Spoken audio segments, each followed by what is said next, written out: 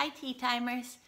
So today I have, it's angel water, and it's the one with the spearmint and the red clover and lavender and elderflower. It's very soothing, so that's what I'm easing my way into the day.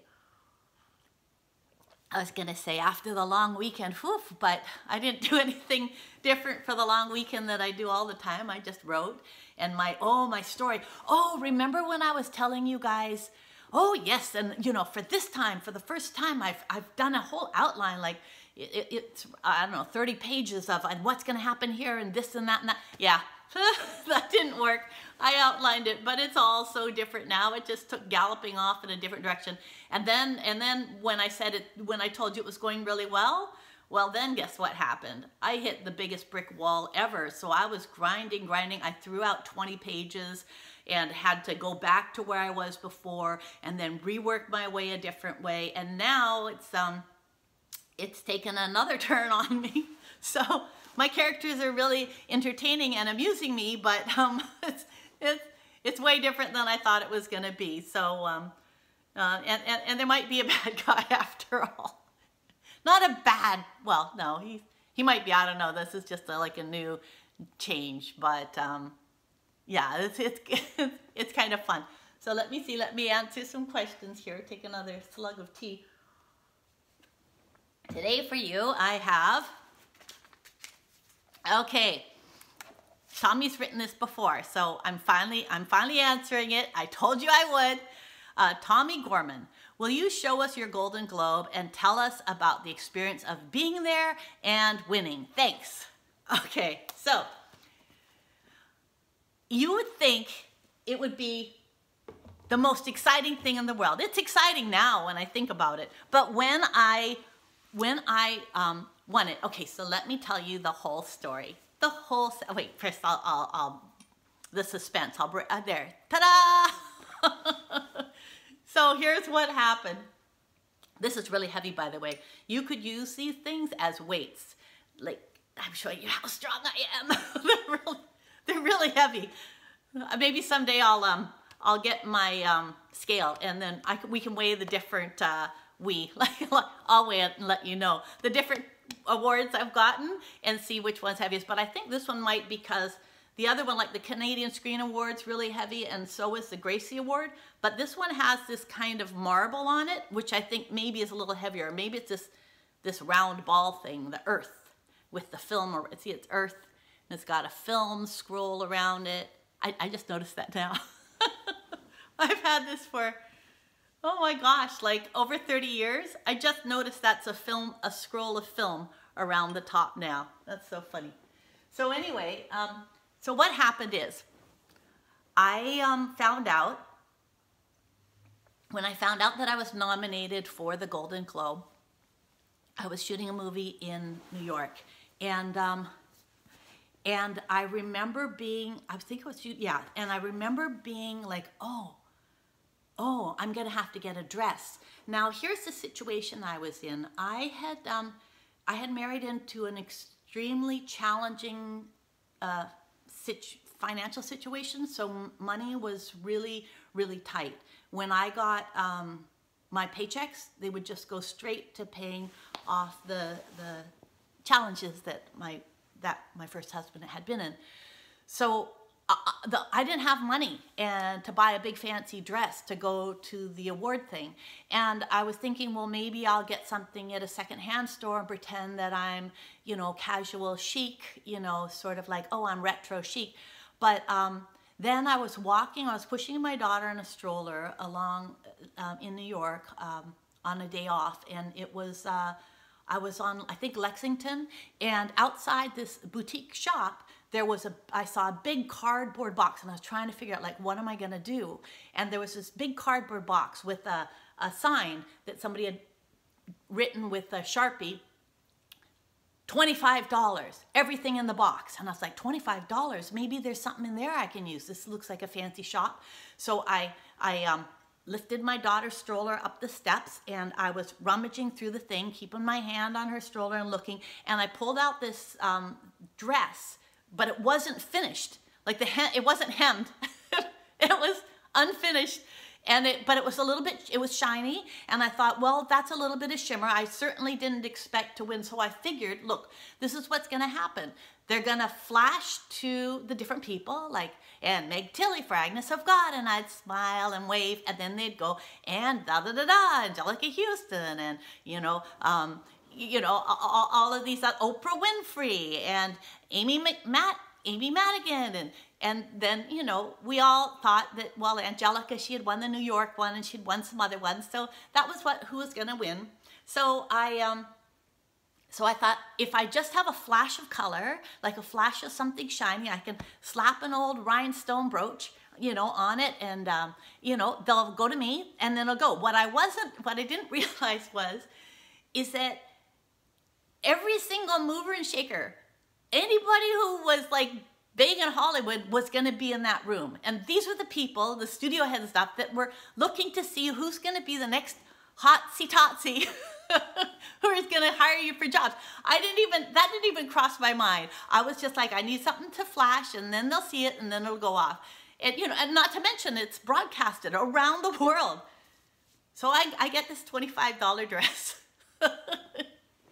out of the thing, and so then it comes the night to do, and I'm like, oh, right, got the thing. I went and took an early morning exercise class. I was pregnant with the reason I'm clutching my belly is I was pregnant with my second child at the time.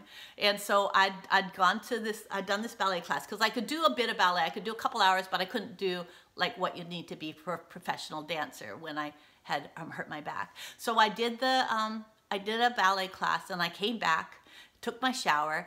I didn't have time to wash and dry my hair, because for those shows you have to get there early. But I figured nobody's gonna notice, and I thought, well, you know what, actually, because I was thinking, should I? And then I thought, I'm gonna be squeezed for time, and I had a young daughter who was 2 years old, who, I'd just been out for, to do my ballet class. So I decided, no, you know what, wearing your hair up in a bun, it's kind of elegant. So I left my hair in the bun, and I thought, I'll just pull out a few little tendrils here and take the curling iron to curl it, and then I'll put a little powder on my nose and a little lipstick on, a little bit of eyeshadow, nothing much. These were the days before you really, well, at least these were the days, well, I didn't do professional makeup, and the designers at that time didn't say, oh, here, wear my fancy dress to the people who were nominated. You just found something, or maybe some people were able to do that, but I didn't know about that. So I put on my $25 dress, and I went there, and I was really happy because I'd never been to Golden Globes, and but they had big tables, so nobody could see that my dress only went to around my knees, the shiny bit, and I was nicely hid by the tablecloth, and I'm sitting there, and where I'm being polite and talking or whatever, and not talking much because I'm pretty shy, but it was nice to see all the Agnes of God group. And then all of a sudden, they call my name, that I won. And I'm shocked. Like I'm seriously horrified. It's not that jubilation and happy tears. It's like, oh no, I'm gonna have to get up, and everybody's gonna see my dress. So I'm like, what do I do? But I knew I had to go up there, so I scamper up there, and I say the little speech as fast as I can. I just rattle off a bunch of names, thinking, if I speak really fast, nobody will even notice I'm up here, and I can disappear off. So I, blah, blah, blah, thank you, blah, and then I zipped off the stage. And the only thing I could think of was, oh my gosh. And I got to the back, and they're asking me all these questions, and there's all these reporters, and they're taking pictures of this terrible dress. And I'm just like, oh no. And they're like, what's the first thing you thought of? And you can't really say, all I can think of is, I wish I bought a new dress. But that's what I was thinking. So I figured, okay, well, I was so fast, nobody would have noticed, and I got away with it. But the next morning I got a call from my friend Shanit. We both had our first baby. We were pregnant at the same time, and she's like, Meg, what the hell were you wearing? Oh my God. She said, I mean, congratulations and everything, but oh my God, woman. So that was what it was like being at winning my first award. And I didn't know that, you know, this doesn't happen every year. And oh my goodness, so she said, for the Oscars, we're going to get you something. So I got all set up for the Oscars, and that was nice. I got to go to the Golden Globes quite a few times after that, and it wasn't nearly as scary because I wasn't nominated. I'd quit acting at that time, and I was married to someone who's since passed away, who had to go every year. So we would go, and we'd be sitting at the tables. And the difference is between the Oscars and the Golden Globes is the Golden Globes is sort of like a big party because first off, you have food. With the Oscars, everybody is ravenous by the time you're partway through the ceremony, whereas there you have food. It might be rubber chicken, but you do have food. And they also have booze. they have wine and stuff like that. And so people are way more loose with that one than they are, and people are table hopping and visiting, and it's sort of like just a big party, and everybody's dressed up, but it's really, you know, seeing the people in the things and meeting up with people in the restroom and things like that. And I remember once I was at this one table, and there were these two actors who were, their stars were just ascending, and they were young, and their film had been nominated, and they were drinking up a storm. Like, oh my goodness, they had the wine, and the wine was gone, and then they started getting beer, and between the two of them, they had downed at least 12 beer, and they had all these beer bottles all on the table, and I was worried because I thought it could, like, they're just starting off, and, you know, if people think they've got a problem, it could kind of change the trajectory of their career. So right before, I was hoping they were going to put it away, but when it became clear that they were just, that all this, like these bottles piling up were going to be there, I could see like what things were coming, because you get a little menu of when things are happening. So right before, I just thought, I don't care. I just can't sit here and let this happen. So right before it did, I quickly just grabbed all the beer bottles, and I'm grabbing them and I'm shoving them under the table, clank, clank, clank, so that they're hidden by the tablecloth. And I got it just in time. And then I sit back, and they're like, but I won't say who it is, because that's not cozy to say things about people. But I can tell you the story because it's interesting. And I remember another time I was there, and I was sitting here, and there was, you know, you're right there with all these big actors, and Christina Lottie won, and as you know, I worked with her on Leaving Normal, and so I knew how important it was, because at the time we did Leaving Normal, you know, she was talking about things and, you know, whatever, private stuff. But anyway, so I knew this was really important, and they were calling her, Christina Lottie, where's Christina Lottie? And everybody's craning their head and nobody can see her. And they said, well, Christina Lottie, somebody yelled, she's in the bathroom. And I thought, oh no, she's gonna miss this moment. And they said, well, okay, so then we'll accept this. And I saw Robin Williams, he was on the table right over here.